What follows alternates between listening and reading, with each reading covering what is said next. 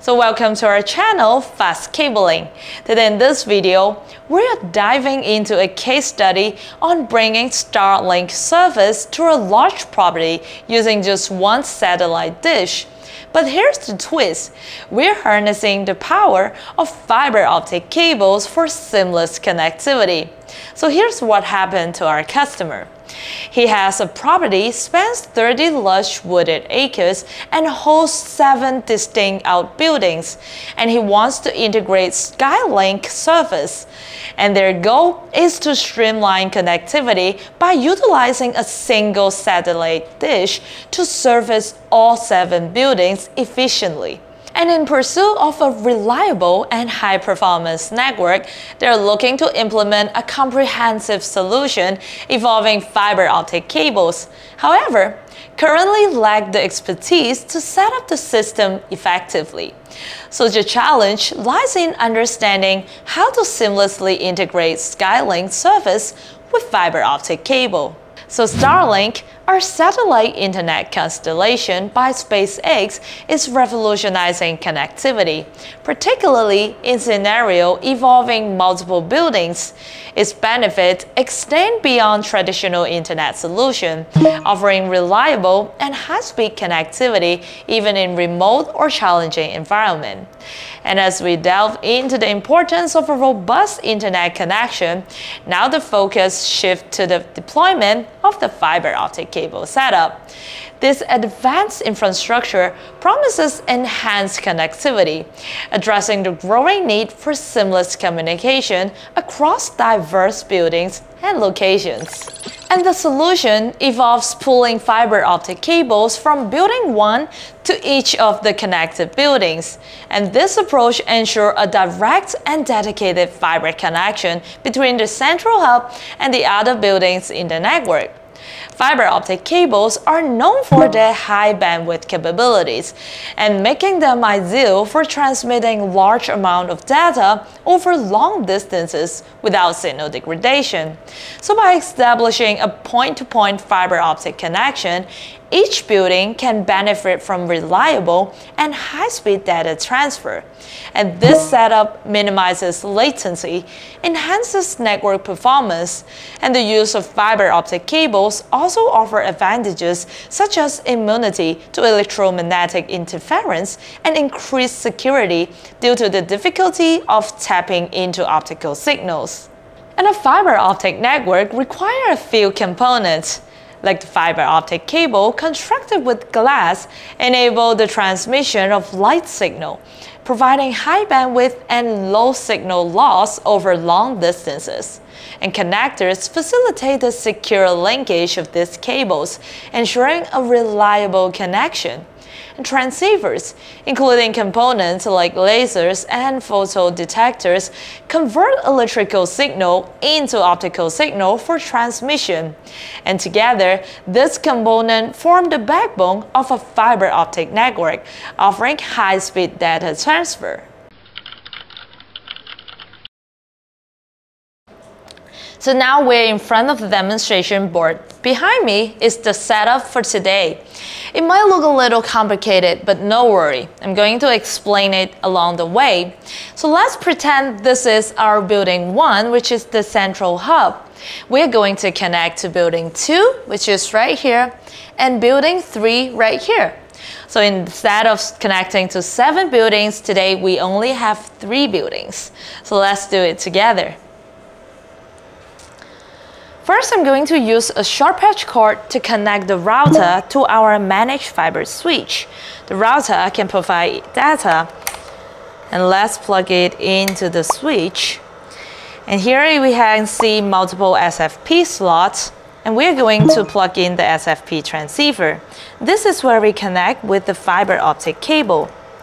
Since we're connecting to 2 buildings and 2 devices, so I'm going to plug in 2 SFP transceivers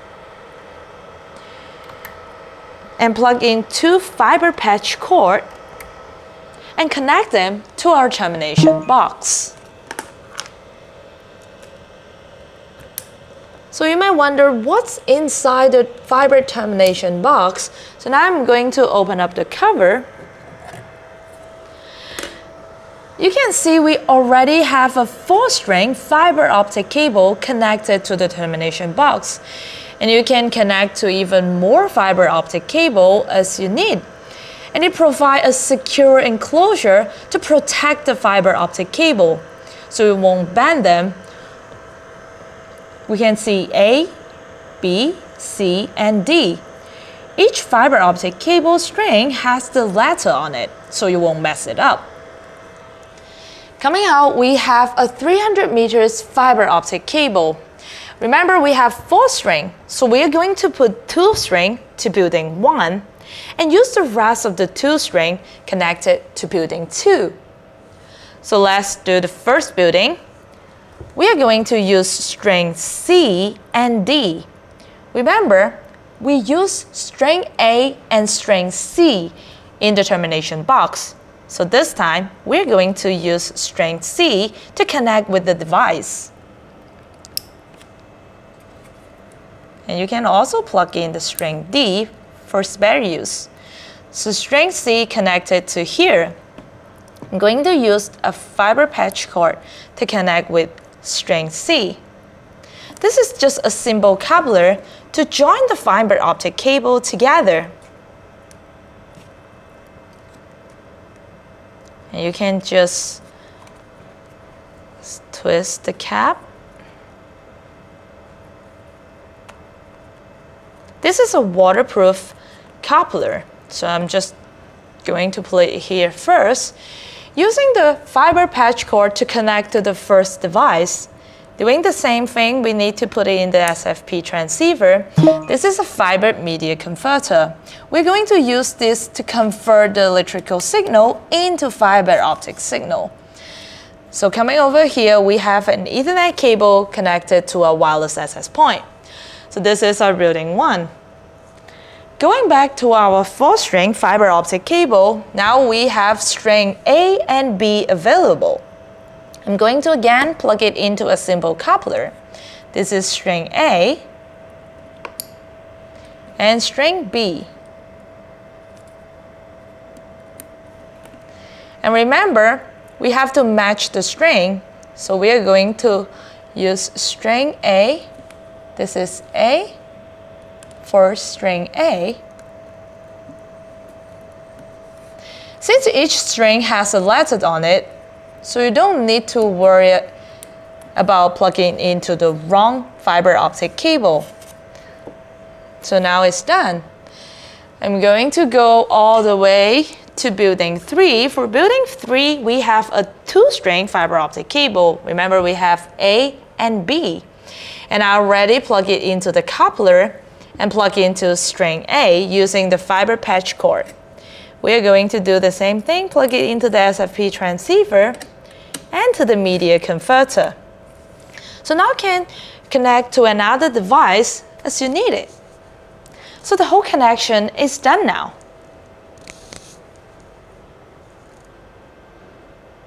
So in planning for future expansion and scalability of fiber optic network, reserving additional fiber optic cords is a prudent strategy.